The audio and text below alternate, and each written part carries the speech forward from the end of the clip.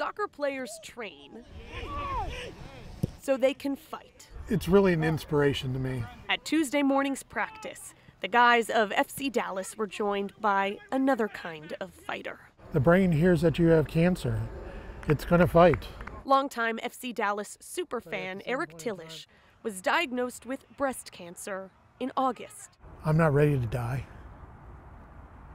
That's what went through my mind, and you gotta fight. Eric knew he'd fight hardest with a little inspiration, like the shirt midfielder Paul Arriola plays in to honor his mother-in-law battling cancer and his late grandfather who fought it too.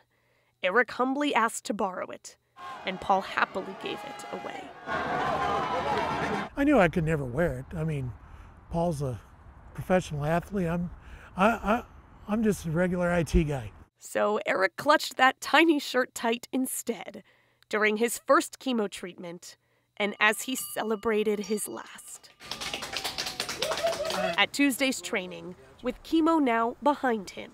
How you doing, man? Doing pretty good. Good, good. Eric gave Paul his shirt back. It's special, you know. I didn't think, you know, that this shirt would ever make the impact that it did. So Paul can give it to whoever needs it next.